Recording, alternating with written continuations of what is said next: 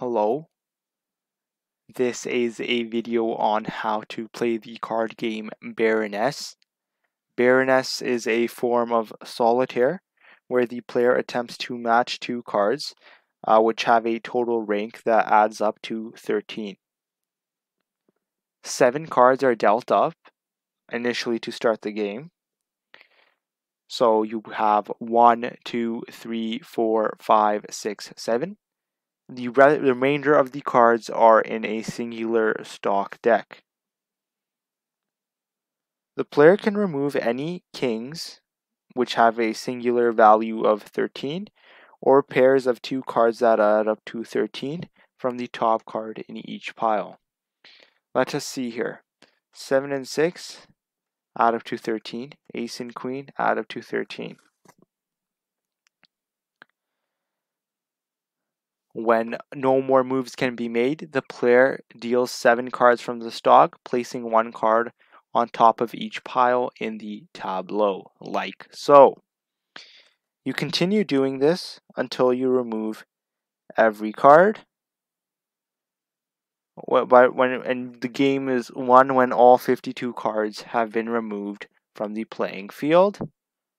It's overall quite simple. You just remove cards that add up to 13.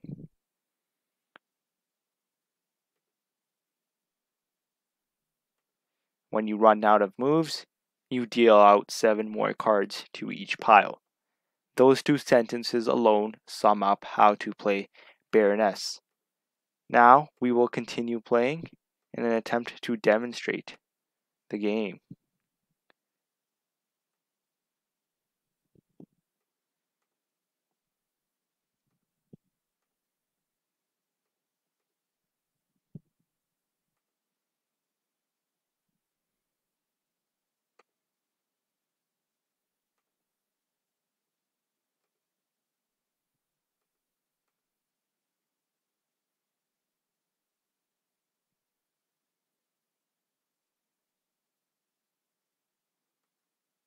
Do note that if you have an empty tableau pile, nothing can be done about it, which is different from other solitaire games. Now we simply continue playing as per usual. This game is overall quite simple.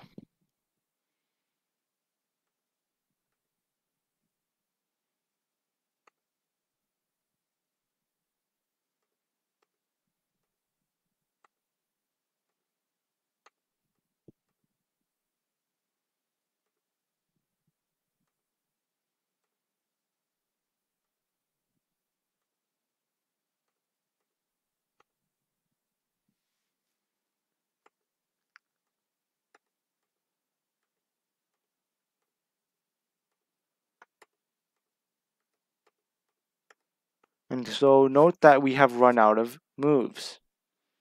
Not every game of Baroness is winnable. Just because the game is simple does not mean that you do not have to think about the moves you make. Notice how we have no more plausible moves. There are no singular cards, aka kings, that can be removed, and there are no pairs, which add up to 13 and can be removed.